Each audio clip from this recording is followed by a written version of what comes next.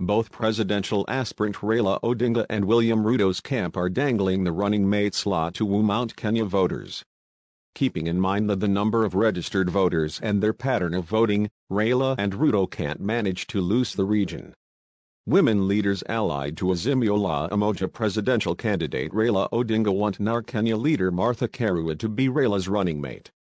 The women drawn from 26 parties allied to Azimio la Umoja were speaking during a meeting in Jacaranda Hotel in Westlands.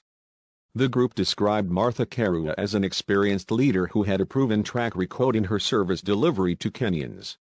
Martha Karua is considered as a steadfast politician. She is known best with her courage in facing the truth.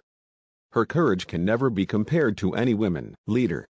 Martha Karua once served as the GACHAGUA Member of Parliament for a long period. The Iron Lady of Kenyan politics vowed to prioritize fight against corruption.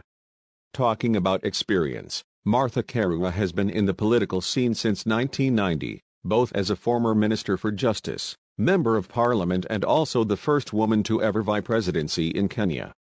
Martha Karua is described by her fight for social justice.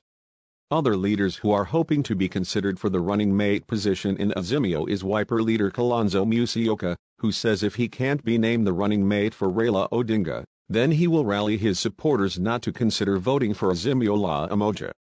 Thanks for watching and don't forget to subscribe please.